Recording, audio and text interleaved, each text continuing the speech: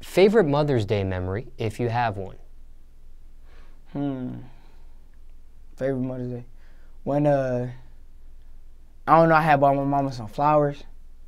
I just did something stupid. I tried to make her breakfast. I tried to make her breakfast and I failed. But it was like, cause I was young, I was trying to cook eggs, but the way I cook eggs was ghetto. Like I cook eggs with the butter and you just stir them up until they get, and then you leave it all dirty, like everything was dirty, and then I tried to make the bacon in the microwave. It was a whole mess. That was the funniest. Like you trying to do something like off Home Alone and messed up. What did your mom think when she seen it? She was just laughing. She ate it, of course. It was cool. Like I would have ate it too. Like I actually ate it with her, but it was just like funny. Like you just don't wake up to no meal. Like I tried. So thought that counts. Right, thought that counts. What's one thing your mom did for you that you will never forget? Getting me out the hood, sending me to my pops.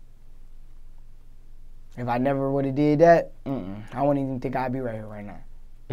So it was like she opened up the window, the first window, for me to even open up to learn my talents. She let me go be me. Some mamas don't let their sons go be them with their pops. You get what I'm saying? Yeah. So yeah.